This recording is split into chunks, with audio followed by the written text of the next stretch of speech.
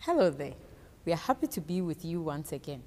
I hope you had a great time during the week. Let's share a word of prayer. Dear Jesus, we thank you for today. We pray that you help us understand your word and keep it in our hearts daily. In Jesus' name, amen. I hope you are ready for our third lesson on Elijah. Do you remember lesson 1? My most exciting moment was when Elijah was fed by the ravens. Hey, truth be told, God can do great things. Do you also remember the priest of Baal in lesson 2, who called on their God for many hours and had no response? That was a sure confidence moment for Elijah, as the fire of God fell on the altar when Elijah called on our God. The Lord is the only one God. The Lord is patient. That is what we'll gather in lesson 3. But before then, let's take our memory verse as we prepare our hearts to understand why Elijah ran from Queen Jezebel. Please let's open our Bible to the book of Psalm 145, verse 8. The Lord is gracious and compassionate, slow to anger and rich in love. Gracious?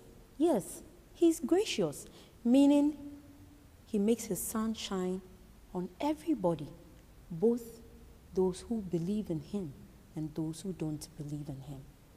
God cares for us dearly. That is why he sent his only son to come into the world and to die on the cross for our punishments for sin. That is why we call him compassionate, slow to anger, and rich in love. Meaning, God is very patient with us, and he shows us his love each day. That is why I invite you to come to God through Jesus now. Now let's rehearse our memory verse together. Psalm 145, verse 8. The Lord is gracious and compassionate. The Lord is gracious and compassionate, slow to anger, and rich in love. Let's try it again. Psalm 145, verse 8. The Lord is gracious. The Lord is gracious and compassionate, slow to anger,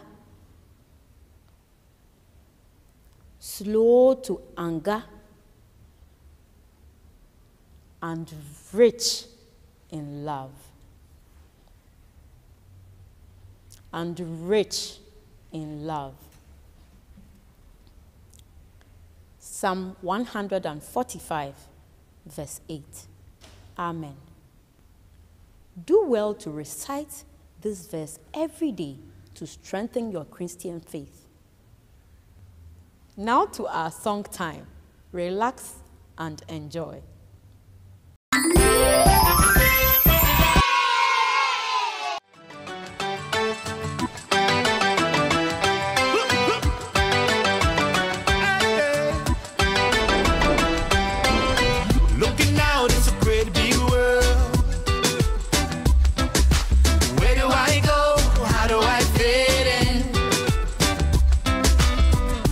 Keep this one thing on my mind.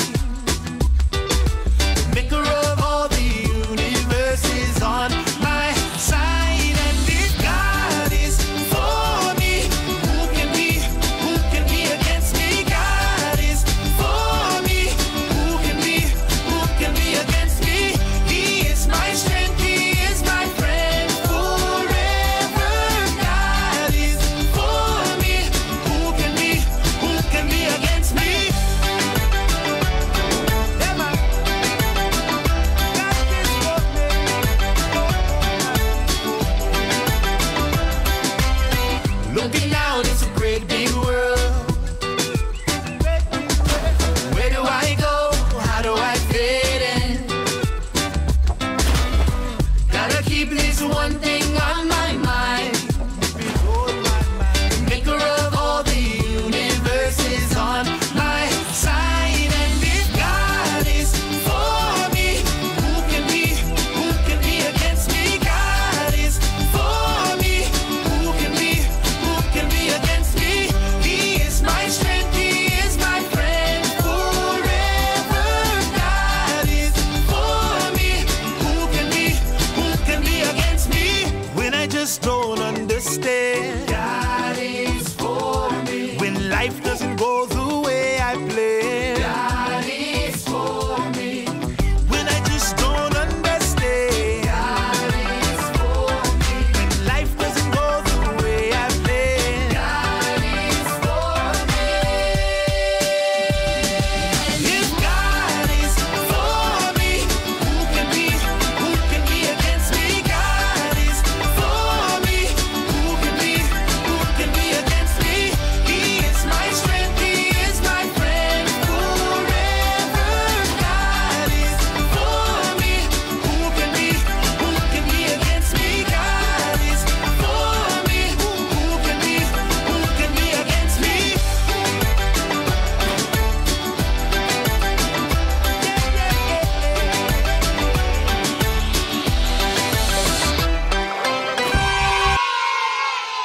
Welcome back. Hope you enjoyed the song. We continue with our series on Elijah, and in today's lesson, we are going to see how God was patient and kind to him. As we get ready with our Bibles, notebooks, pens, or pencils, let's also get our hearts ready so that God can talk to us. Do you sometimes feel like giving up? Have you ever told God you are tired and cannot go on? Maybe there's this person who likes to bully you or always wants to pick a fight with you simply because you're a child of God. And because of that, you have become tired of doing good or telling others about Jesus. Well, my dear friend, you are not alone in this, so do not be troubled. Even Elijah, the mighty prophet of God, at one point was very discouraged when the wicked Queen Jezebel sent her servant to give him a dreadful message.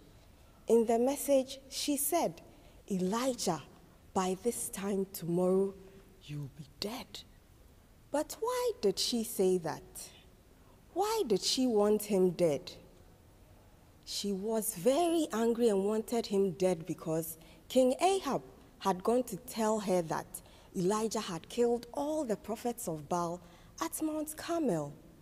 But what Jezebel did not know was that if God did not permit her, she could do no harm to Elijah. Elijah must have forgotten this too, because when he received the dreadful message, he became very frightened and ran away for his life. He traveled to Judah and then into the wilderness. After traveling a long distance, he was so tired, he sat under a tree to rest.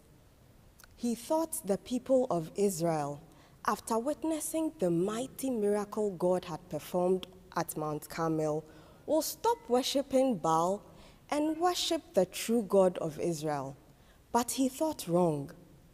He was so discouraged that he prayed, "Oh God, please let me die."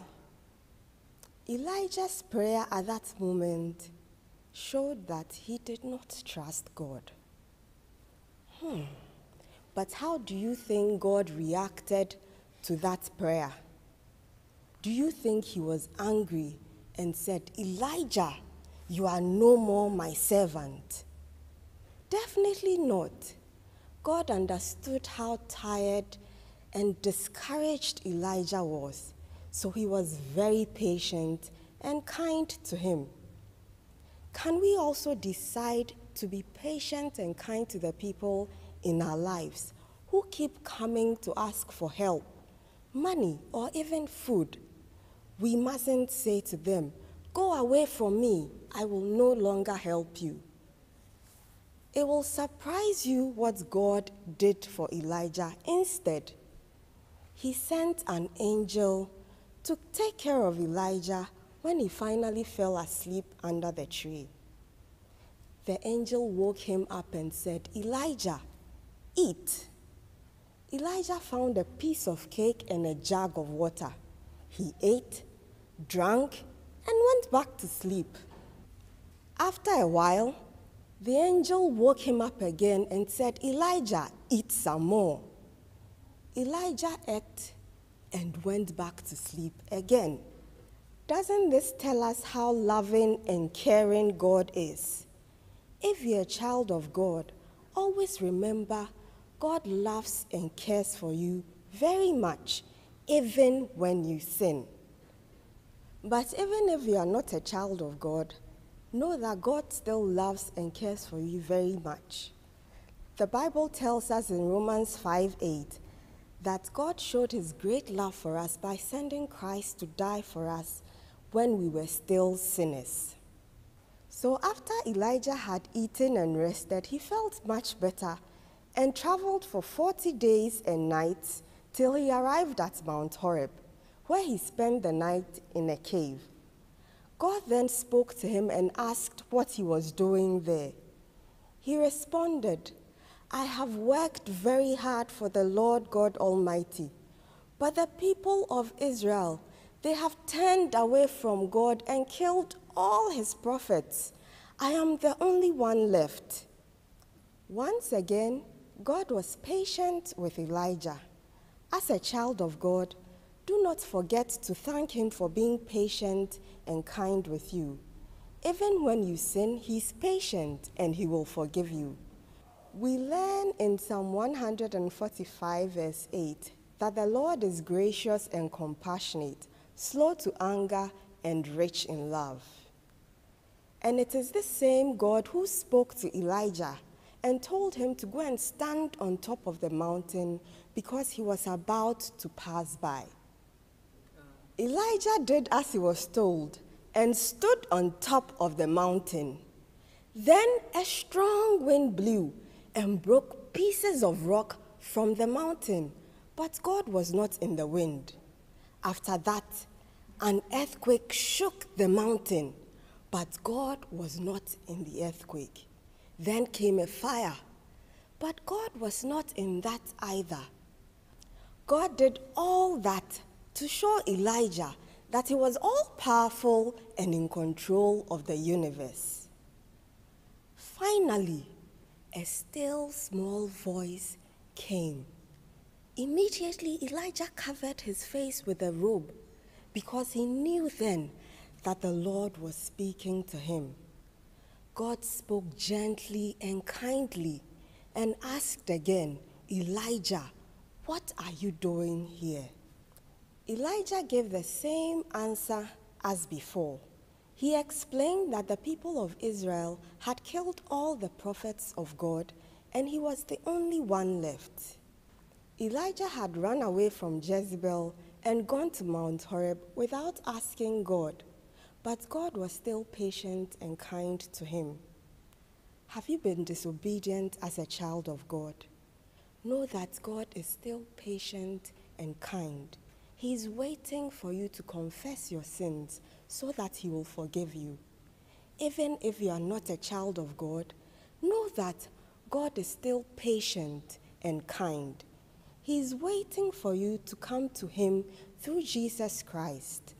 At the end of the lesson, Auntie Sarah will give you an opportunity to ask Jesus to be your Savior. After hearing his responses, God told Elijah to go back to where he had come from and choose someone else to be king of Israel in place of Ahab.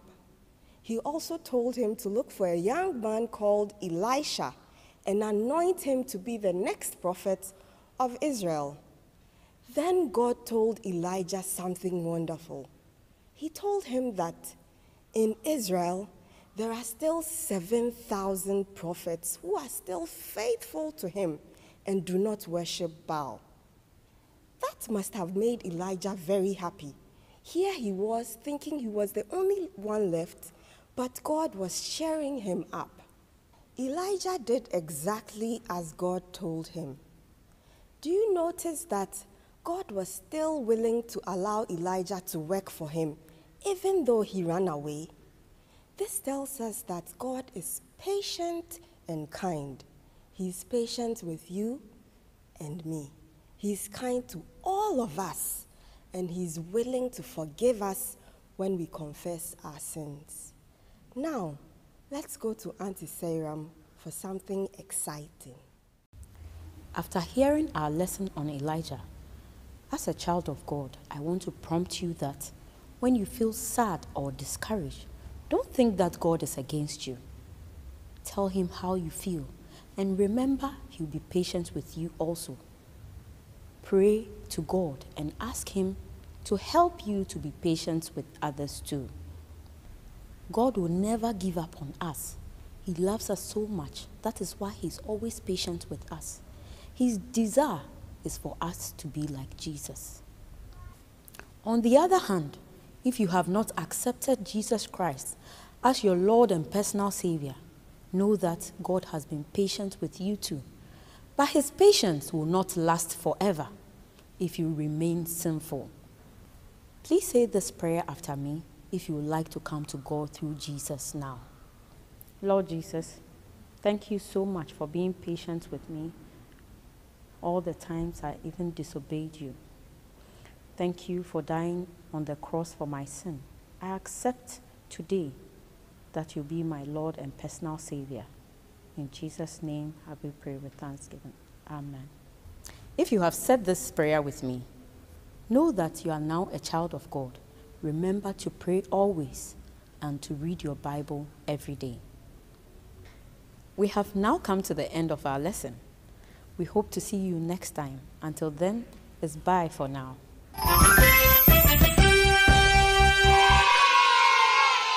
Hope you enjoyed the lesson. Let's continue to remind ourselves of the COVID-19 protocols. Wear a face mask when you step out of the house, and always remember to ensure physical distancing. If you want to use a face shield, add a face mask in for better protection. Using only a face shield is not safe. A face mask should cover your nose, mouth, and chin. Do not make it a mouth or a chin mask. Do not take off your mask if you have to talk with someone. Go ahead and speak through the mask. Whenever you feel unwell, inform your parents, guardians, or an adult close by so that you can seek prompt medical attention. Always wash your hands with soap under clean running water for at least 20 seconds. In the absence of soap and water, use an alcohol-based hand sanitizer for your hands. Avoid touching your mouth, your eyes, and your nose. If you have to, please wash your hands properly before you do so. Cough and sneeze into a clean tissue and dispose it immediately after use into a closed bin. In the absence of a clean tissue, use your flexed elbow when coughing or sneezing. Pray for good health daily, and by God's grace, we'll conquer this faceless virus together. For with God, all things are possible.